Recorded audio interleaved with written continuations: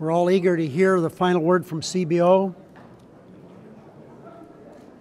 but I'm confident we'll be introducing in the next little while a bill that cuts costs, stops insurance company abuses, and provides affordable choices for all Americans.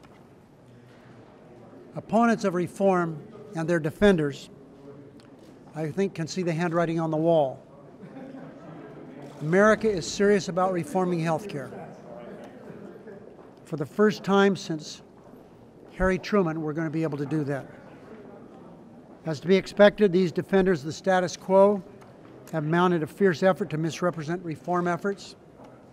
Special interest groups who profit from the status quo are determined to keep things the way they are. And what's worse is Senate Republicans are lining up against the health care needs of the American people to protect insurance companies.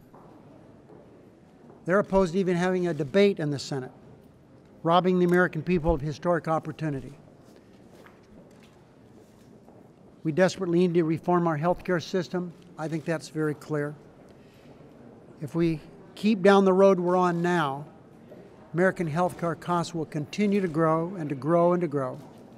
Insurance companies will continue to deny people coverage for pre-existing disabilities, for whatever your gender might be, or because you're getting older.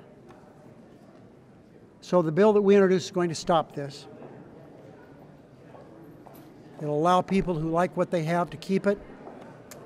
It'll protect Medicare, make it stronger. It'll take care of the middle class.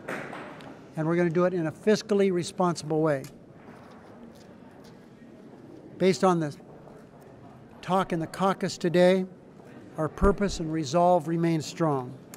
We're energized. We stand on the doorstep of delivering historic reform to the American people.